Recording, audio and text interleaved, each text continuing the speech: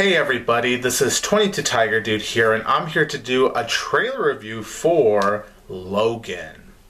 So, Logan is going to be the final Wolverine movie, with Hugh Jackman. This is going to be the final time we actually see Hugh Jackman portray the character of Wolverine, or in this case, Logan. By the way, fun fact, I am wearing a Deadpool shirt as I am doing this trailer review because, Wolverine, Logan, Deadpool, X-Men Universe. This looks like a completely different comic book movie, definitely, and this film is going to be rated R, which I find to be interesting. I think after watching the trailer, I think I could see why they're actually going more for an R-rated rating for this film, because man, it doesn't look like your usual, oh, this epic superhero movie, hero versus villain. No, this looks like a normal human story.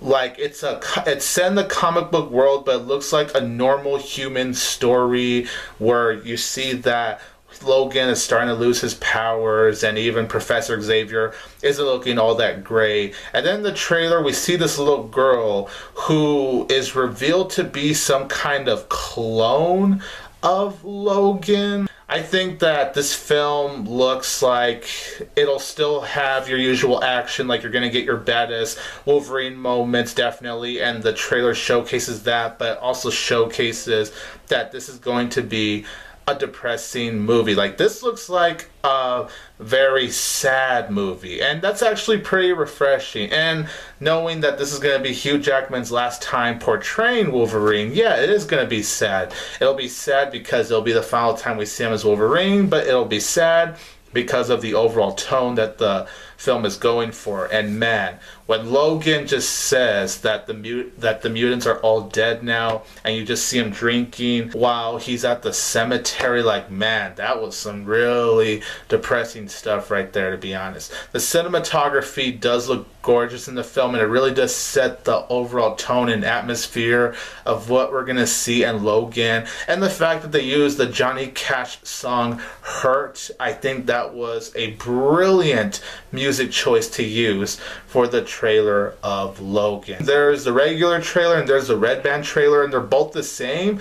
The only difference is each trailer has only one shot that's a little bit different. There's one shot in the regular trailer where you see Wolverine blocking someone with his claws, and then in the red band trailer there's one shot where you see Wolverine literally put his claws through the dude's head, and it was freaking awesome. It just looks like an emotional ride, and I definitely hope Logan can deliver on being a badass film, but also being this very emotional film, and deliver on this more human story. Like, it feels like more of a human story than it does a superhero story. I personally love this trailer. This trailer just blew me away, man.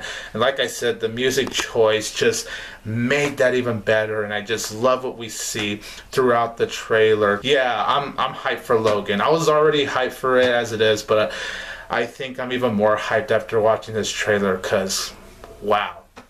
So you guys in the comments down below, let me know what you think of the trailer of Logan. Are you excited? Are you not excited? I'd like to know your opinion. And of course, you guys, thank you so much for watching this trailer review. I do really appreciate it. This is 22 Tiger Dude here, and don't forget that I will always have Tiger Power. One last time, bub. Well, just pretend there are claws there. There's no claws, but, just pretend.